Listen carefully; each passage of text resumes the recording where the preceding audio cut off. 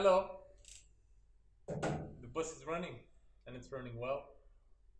I'm happy to report that there are no problems with the engine so far. I did about 100 kilometers over the past few days, and everything is running smoothly. Power is okay, performance is there, no leaks, no nothing.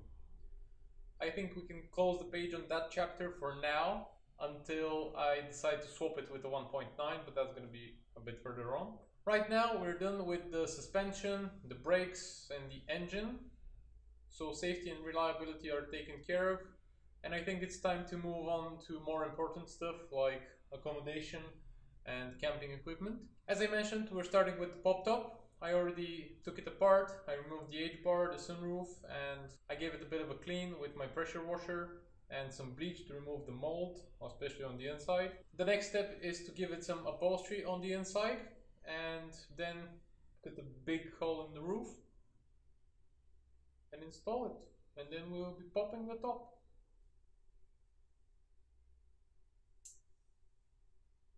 Yeah, big hole, pop the top.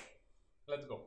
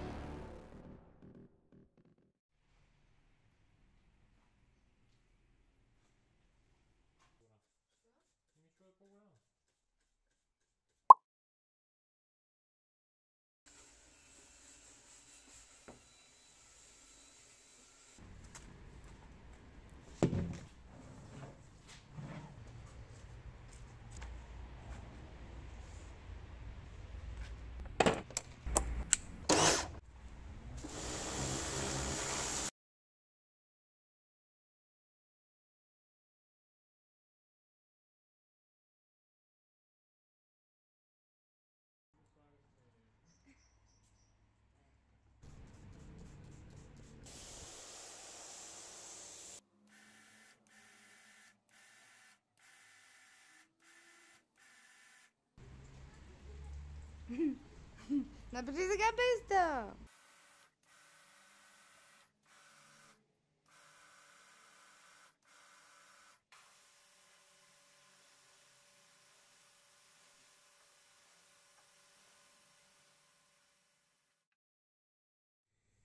As I said, after the clean, the finish is looking good. I am gonna leave it like this for now, and maybe when we repaint the bus we're gonna give this a fresh coat as well. But it doesn't look cracked, it looks very good actually, so I think we can work with what we have. Now I have to figure out how to flip it over, so I can work a bit on the inside, install the upholstery, and then once that's glued we can move on to reassembly and installation.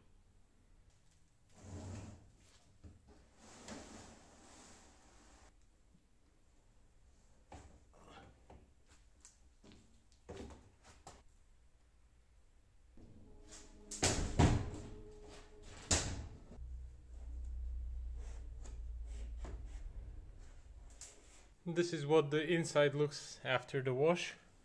This is some weird German material. It's a bit fluffy, and sometimes if you scratch it, it peels.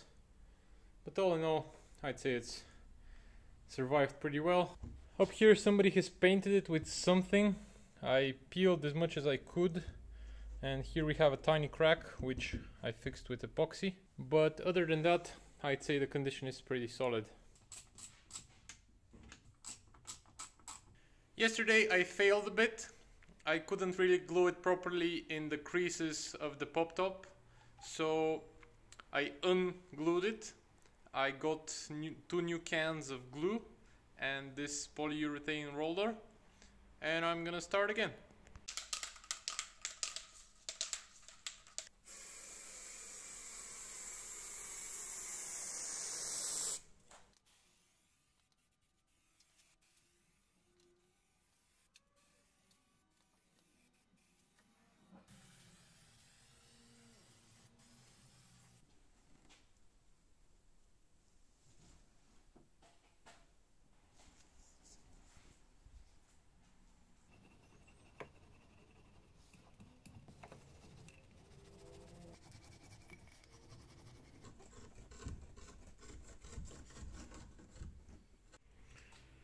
And this is the finished product. I'm not exactly proud of my work, but considering this is the first upholstery job I've done, you can't even tell that I've stitched it in the back. Well, you can, depends on where you're looking from. But all in all, I think it's looking pretty good. With the upholstery job mostly finished, I'm gonna wait for the glue to completely dry. And meanwhile, I think I'm gonna start on a task by which I've been slightly intimidated. Cutting the hole in the roof. See, throughout the years, I have been a big fan of factory metal. I mean the material metal. I've always celebrated when it's virgin, untouched, unbent, unrusted, and it has always eluded me pretty much.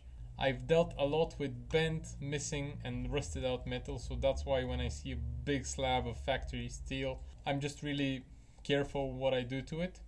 And in this case, I plan on cutting a huge hole, a bigger hole than most people would in the roof, so that's why it's a bit challenging. The factory pop-top buses have no roof whatsoever. The hole ends all the way in the back over there. And this has one main benefit. It allows you to lower the bed significantly, 5, 6, maybe 7 centimeters down, and gives you a little bit of storage space on top of it. That way you can keep your bed sheets, and I feel like that's the better option, and that's what I want to go for. So I plan on cutting the entire roof off. I already went ahead and removed this middle strut over there. It wasn't that hard, but now I need to mark where I can cut so I don't cut too much. And I'm not that careful of a person, I don't have that much patience, and I really struggle with measuring 3 times and cutting once. But this time I think I'm gonna try to measure 10 times and cut once. Hopefully all goes well. So here's my plan. I've taken the aluminum railing. This is what holds the pop-top tent. This is gonna give us the outline of metal that we need to keep. Inside of this we're gonna have about a centimeter or so for a seal or some kind of protection for the edge afterwards. My goal is to cut as wide of a hole as I can, basically all the way to here.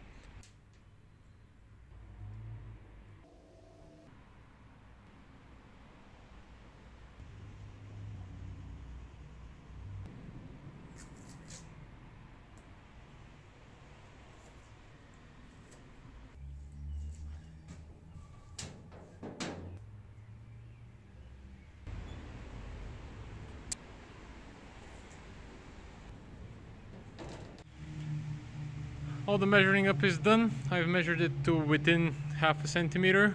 And tomorrow morning, when metal and concrete are the softest, according to the neighbor codex, I'm gonna start drilling and cutting on a fresh head.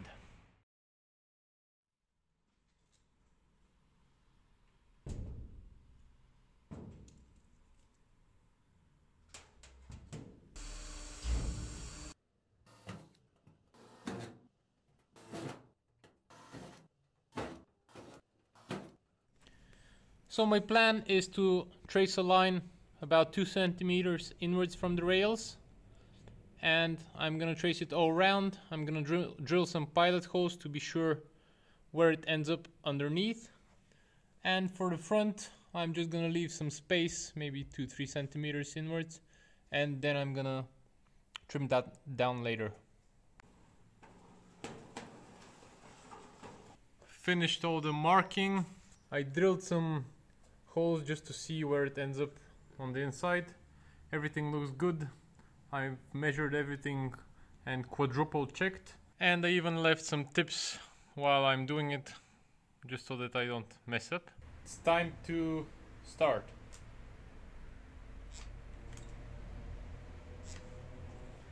Take 2.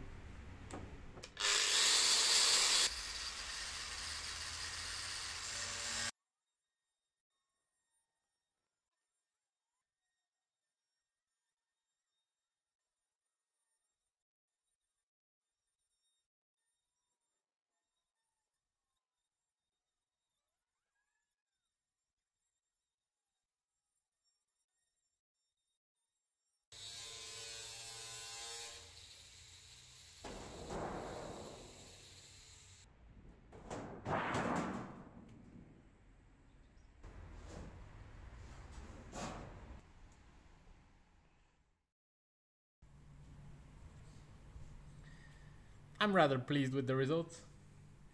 I think it's neat and tidy, and for our purposes it's perfect. I'm gonna do some cleaning and tidying up, get rid of all the spare metal, and tomorrow I'm gonna reassemble the pop top so we can test fit. We need to drill some holes in the back for the hinges and here at the front for the H-bar and the latch, and with that we can pretty much install it. Today we're gonna be fitting the pop top. I have Besta assisting and Mr. Angelov in the back for the heavy lifting. The task for the day is to figure out where we need to bolt on the rear hinges. We need to locate 3 holes somewhere around here so that the pop top comes roughly in place and lines with the front bit over there. So we're going to be test fitting and drilling. I have some measurements from the donor bus where they had drilled 3 separate sets of holes. So clearly they didn't get it right from the first try, but we're gonna try to be better.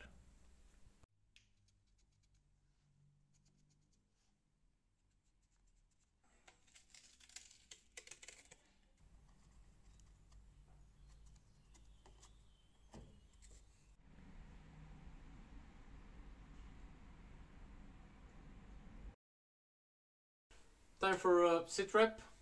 Over the past couple of days I had some friends over giving me a hand, moving it back and forth, and I didn't do much filming, at least not as much as I would have liked. We test fitted the whole thingy. Remember how I said I'm gonna measure once and drill 3 times? Yeah, that's what we did. I also drilled the front holes for the luggage compartment. That was a bit finagly because you can't really reach to get measurements for the brackets. I did get some measurements from the donor bus, but I didn't really enjoy how it was installed there, so I had to start from scratch basically. But here's where we are at now. Here above the cab, the luggage compartment needs to align with this rib here on the chassis. You can see it here. So you push it all the way back, and that's how you know it's in place as best as you can. And on the outside you want the pop top to cover this ledge, and this ledge needs to be covered by the seal afterwards. So this is the fitment we're looking to make. To get the fitment at the front, I drilled the rearmost hole here, but that was way too far back, so I drilled this one, which was way too forwards, and then I ended up drilling this one, which is spot on. And when I was done with this one, I took measurements and I made the middle one and the rearmost. Afterwards I had to adjust the latch here properly. It came with the oval holes, but they were coming just on this wall here, so I didn't go for them, and instead I drilled my own, and I moved it a bit out like so that way it fits properly and the fitment comes spot on. For the H-bar, it steps here. I also made 3 sets of holes.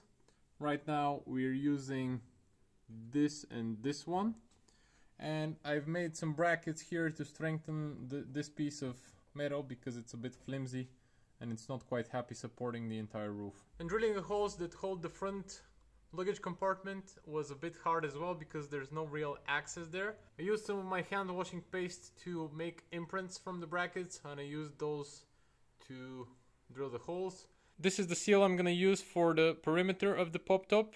You can see the tube is on the side. This is a standard door seal.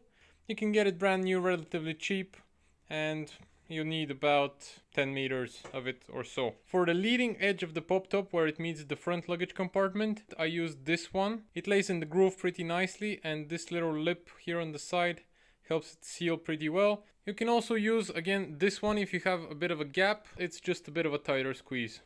For any of the edges I've cut, for example here behind the handbrake and all around the pop top, I'm gonna use this just to provide a nice finished look. Pretty much any scrapyard has loads of it if you can't find it brand new. This foam rubber type deal, I'm gonna be using on the luggage compartment at the back edge. I don't think there's any factory seal there, but I just didn't want to leave it bare, so I'm gonna use this.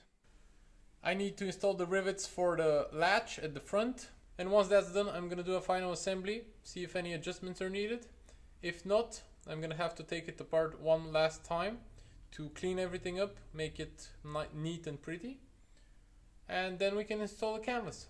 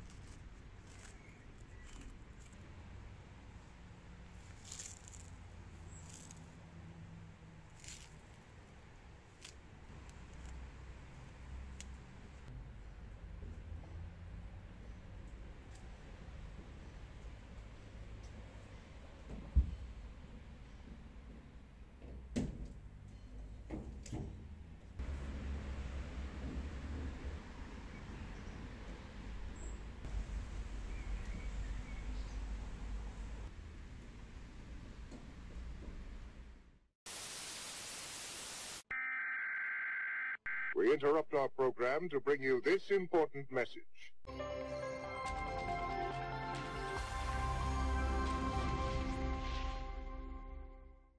Здравейте! Ако днес сте в Северна, Западна или Южна България, не забравяйте чадъра си вкъщи.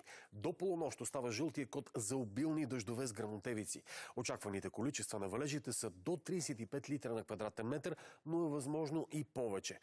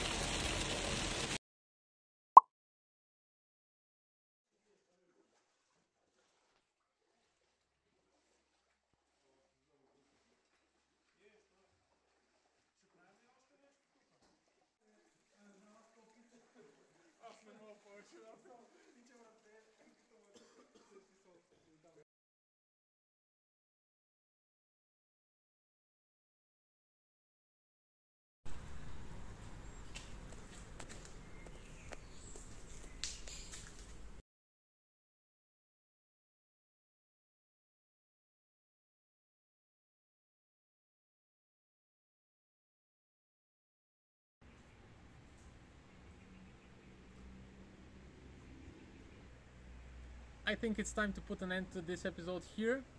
The conversion is complete and I'm really happy with the result.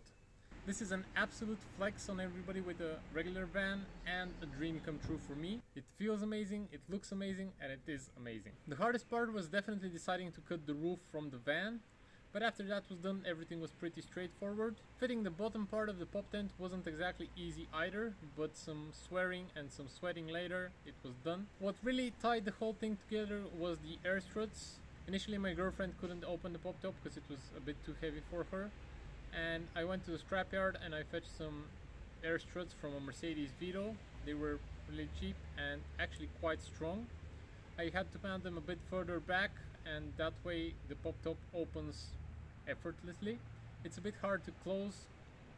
I think she might not be able to close it actually, because it takes a bit of pulling power, but that's a sacrifice I'm willing to make, obviously. All in all, this was the most satisfying part of this build so far, and I'm really happy with it. I hope you enjoyed this video, and if you did, you should drop a like, ask me something in the comments, and consider subscribing. Thank you very much for watching. Bye!